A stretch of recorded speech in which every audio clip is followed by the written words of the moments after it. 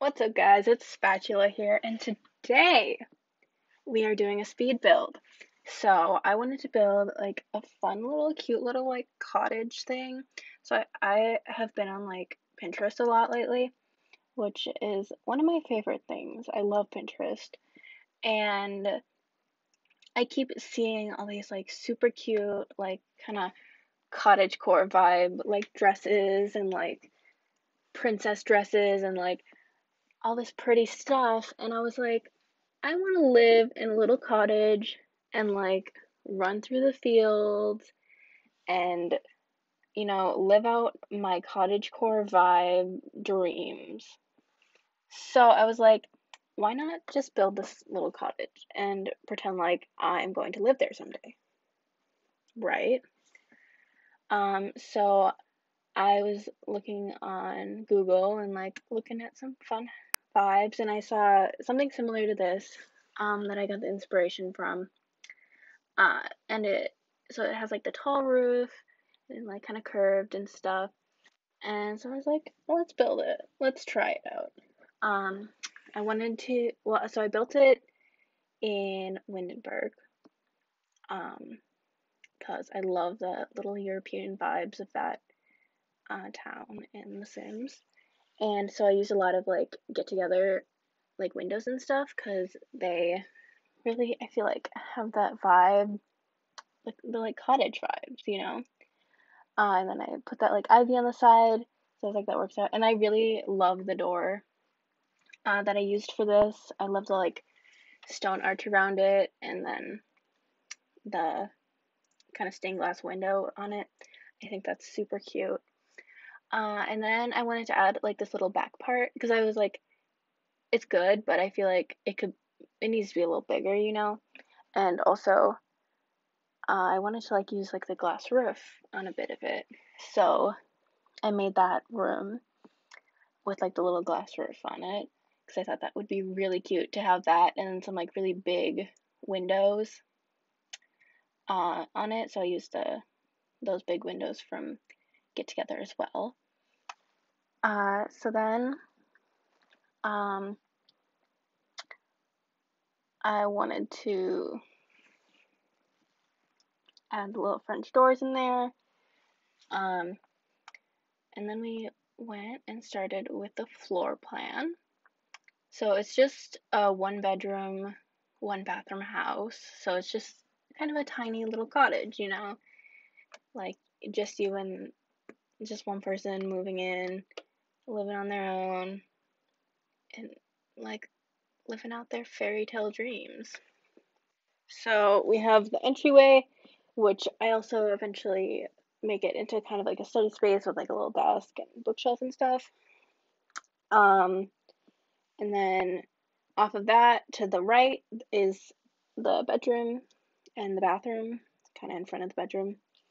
And then as you go into the left, I put the living room, which also connects to the kitchen then, and then the back part I made into a little dining room.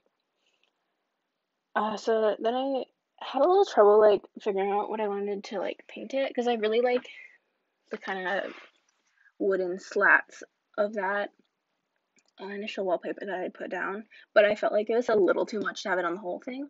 So I ended up just going with that on just the like front bit and then the back bit with the glass roof. Because I felt like that made it like it's still there. We still have that vibe, but it's not the whole thing. Because especially on like the super tall roof, it looked a little weird. And then I just went with bricks for the rest of it. I used kind of a lot of packs because I I really liked the bricks that come with the vampire pack because I don't know, those bricks are really nice, and especially in the lighter colors, I feel like they really have good cottage vibes. How many? Do not play a drinking game with how many times I say cottage vibes, because like that's not gonna end well. Anyways, so then we went to the back, and I wanted a cute little like back patio area, and so then I lined it with some of those like little bushes and stuff. Because I thought that would look really cute, and I think it turned out really nicely. Um, so I use a lot of the flowers from Outdoor Retreat. I think those are really cute flowers. I don't use them that often. I don't know. I don't like use that pack too much, but I was like looking for some cute little flowers. Oh, and then I put that pink tree because I think that tree is so cute and it really worked well. And I used the that mailbox. I think that's the only thing I used from that pack. So if you don't have what is that? Romantic garden stuff. If you don't have that pack, you can put a different mailbox down. I'm pretty sure that's the only thing I use from that pack. So whoops. Um, and also, as you can see, I have the like clothes rack for drying your clothes, but I forgot to put it put in one of the like the washing basin or whatever. But I did go back and put that in afterwards before I uploaded it to the gallery. Which, by the way, you can find this on the gallery at Spatulagames because Spatula was taken, so it's Spatulagames. And I have a lot of builds on there from before I started my YouTube channel too, so you can check those out, and I'll be posting everything that I build on there. So now we're getting into furnishing. Well, I already furnished kind of the back area with just like a little table and a little bench. I thought that would be really cute. And so then this is the bedroom. I love the bed from Realm of Magic, and I also use the wallpaper from that because that bed is so pretty, but it's such a specific style that like finding a good place to use it is really difficult. But I felt like it would be so perfect because it's kind of got like good fairy tale vibes. Like it, I said vibes again. Wow. But it looks so pretty, and I love the kind of stained glass top on it. Like it's so gorgeous, and I think it worked really, really well um, with this build. And then I just put in some bedside tables with candles, which I feel like that's kind of dangerous to like have a giant candelabra like on your bedside table. Like imagine having that lit and you're just sleeping and you just knock it over and burn your entire house down. But I thought it looked cute, so I was like, whatever, it's fine. And then moved to the kitchen. I wanted to use like some of the fancier cabinets from like vampires um, or Realm of Magic packs, but the swatches on those are not it. Like they really weren't matching my vibes. So so instead I just used some of the base game counters. They're not the like most expensive ones, but they're some of the nicer wood ones. Because I really like that kind of yellowy but like muted yellow wood tone. I thought that would look really nice. And then I used the like kind of old like wood burning stove, which I feel like is very impractical. But it's a cottage in the woods. Like, you don't have electricity. Well, I mean, you do. And like a lot of the lights definitely use electricity and stuff, but like, we can pretend you don't have electricity. You just have like wood. Um, so that's why. And then I use the kind of like old fashioned fridge there. And then I was thinking about having like an island, but I feel like that's a very modern thing to have in a kitchen. So instead, I just put like a table in the kitchen because I thought like I needed something else to kind of fill up the space in there. Um, because it was just kind of like a big empty space in the kitchen that was left over. So instead, I just put that table there. Um, it's like not really functional. Like I don't think Sims can like cook on it or whatever, but there's plenty of counter space. And I just thought it would look nice. So then we have the living room and also some other like activities and stuff. And I like those couches a lot. I love that swatch of the couches with like the kind of orangey pillows and the blue couches. I think those colors really complement each other and look super nice. And then I used that rug from the new um, what is it called? Paranormal Stuff pack. Which, by the way, that pack is so good. The furniture, that new couch that they have in there is literally the most beautiful couch in this game. It didn't really match with kind of the aesthetic of this build. I didn't use it, but definitely is one of my top used couches because it's just so good with the blankets and everything. But I also really love that rug that I used. And I think it matched the pillows like super well on the couch. So then I just did some like striped wallpaper, and some kind of muted tones. I really love doing just like kind of ugly wallpapers and builds like this because like looking at it, like stripes on your walls like that, it's not the cutest thing to have. Like if I'm being totally honest. However, I think it looks really nice in this particular style. And then I just added those like kind of boxes in the kitchen just to kind of clutter it up a little bit, like, you know, get it from your garden all box. There's actually not a garden.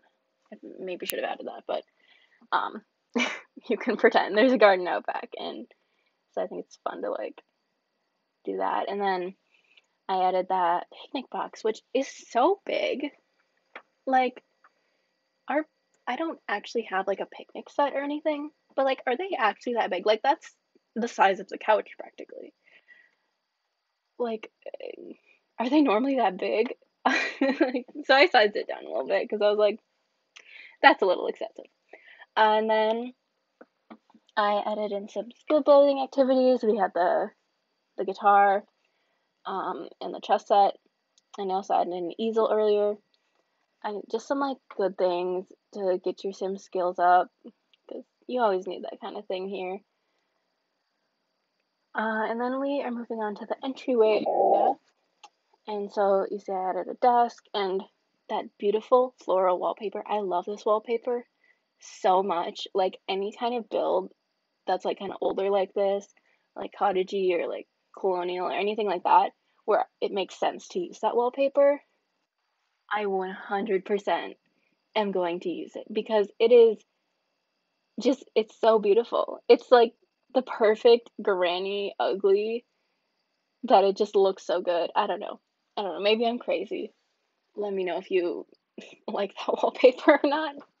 And then, of course, I had to add in a rocking chair because I love rocking chairs in this game. They're so great. I don't love the swatches on them. I really wish that they came with some more like neutral wood tones and stuff because they kind of have that like weird kind of reddy orangey wood tone, and then they have like black and white, but they don't have any other like wood tones and then like all the colors and stuff. So I just used a black swatch because I figured like it would kind of blend in better than like the brighter kind of orangey wood. And then I was like trying to figure out the lighting in this room because I don't know. So I put a little lamp on there, or a little lantern. There was one I was going to use, but it like wouldn't slot onto the desk properly. It was kind of weird, and it was really big, so I used that instead. And then of course you gotta have like a teapot on your desk. I don't know. I thought that was just kind of a cute little decorative moment, and they're not actually like on the desk technically, so you can build hack. You can like move the desk away and then put an item on the desk and then move it like with move objects on so that it still like looks like it's on the desk, but it's in not one of the slot places. I find that's very helpful, especially when putting things on like dressers and desks and stuff like that. So then I added like a little coat rack and then just a mirror in the hallway. So then we're in the bathroom now.